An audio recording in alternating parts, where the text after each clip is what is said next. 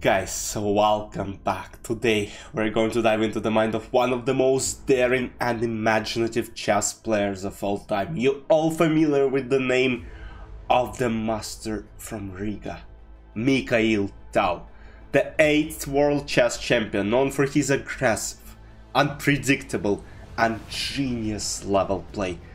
He wasn't just a player, he was a player, a magician who squeezed the victories from the most complex positions. And today we're going to take a look at the game he played against his mentor, his teacher, Alexander Koblents. Mikhail starts with e4, c5, Sicilian defense on the board, knight f3, d6, Najdorf defense, d4, c takes d4, knight d4, knight f6, knight c3, a6, and Mikhail puts all his aggressiveness into the action and plays the most aggressive line that exists in Najdorf, bishop g5, e6, and now of course f4. Look how good his pieces are. He puts everything on very good squares. Queen 7, queen f3. That's the most aggressive approach you can play against Najdorf. And already, I mean, the game was played in 1950s, and that's just absolutely insane. Castle, knight bg7, bishop e2, h6, bishop h4, b5. So bishop b7 is the idea for black pieces, and here Mikhail decided to go all in and plays e5, which is not the best move in the position, and it's actually a miss. But it's tough to refute. Bishop e7 was played, and now it all starts.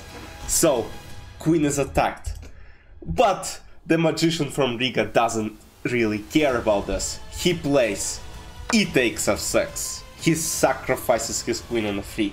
Of course, his mentor takes it, bishop f3 attacking the rook and also still attacking the bishop on e7, d5. And now, I mean, that's just mind-blowing. Next move just makes no sense. Knight e6. Brilliant move. And the idea is that f takes e6, bishop h5, check. So knight e6 basically deflects pawn from f7, so this bishop h5 check is possible. And the idea is that basically we'll take this bishop with a check. g6, bishop g6, king f8, and according to computer this position is equal, but it's actually very tough to understand why it's equal. F takes e7, king g7, bishop g3. And the idea behind bishop g3 move is that after king g6, f5 comes with a check, and this bishop attacks queen on c7 and white wins the game. So knight f6 was played. Still rook e1, attacking pawn on e6, b4, and b4 is a blunder. And now Mikhail plays not the best move, but he plays a rook e6. f5 was possible for him, rook e6 was played. He's trying to go for f5, bishop e5 idea. He's sacrificing his knight because, again, he just doesn't care. He just doesn't care. He tries to play the best chess possible, the most aggressive, the most unpredictable ones. B takes e3.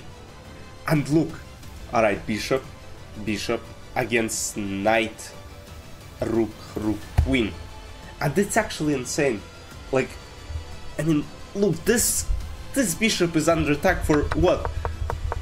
For last 1, 2, 3, 4. Okay, now f5 is played. Mikhail Tal finally defends this bishop on g6, queen b7, and queen b7 is a blunder. Okay, it's quite logical. His opponent is trying to attack on b2. Basically, if white do something stupid, queen b2 would be a check. b3, protect him from queen b2, queen d7, bishop e5. And now look at this beautiful, absolutely beautiful pin. And now queen e6 is played. His mentor is trying to simplify the position. And after this king g6, this bishop on g6 is finally taken. And at this point, Mikhail Tal, the magician from Riga, is one rook down. But it still doesn't stop him from winning the game. He plays rook f1, he's pinning this knight. A rook cannot go anywhere to, you know, protect. Knight h7. Bishop h8. Rook h8, and now again you can pause the video and try to find the best move that Mikhail played here. He played skittish, he played rook f8, and the idea behind this move is basically if knight f8 there is e8 queen promotion and white wins the game. But what happens after this? Isn't it just a piece up? This is what happened in the game. No, because e7, and basically this, if this knight goes on next move anywhere, e8 is promotion, so king has to go back, e takes f8 queen, king f8, king d1, and here black resigned and Mikhail won the game, because basically this endgame is simply winning. He has one extra pawn, his king is coming to d3, takes this pawn, takes the rest of material and wins the game. I mean, that's just one of the most incredible games I've seen. I try to find the best games of Mikhail Tal, and I think that this one actually deserves more attention. Again, let me know what other games of Mikhail Tal I just didn't see a lot, so maybe you can suggest something in the comments below. But I hope you enjoyed, I hope that was fun. I'll see you in the next episodes of Learn from Legends. Bye bye.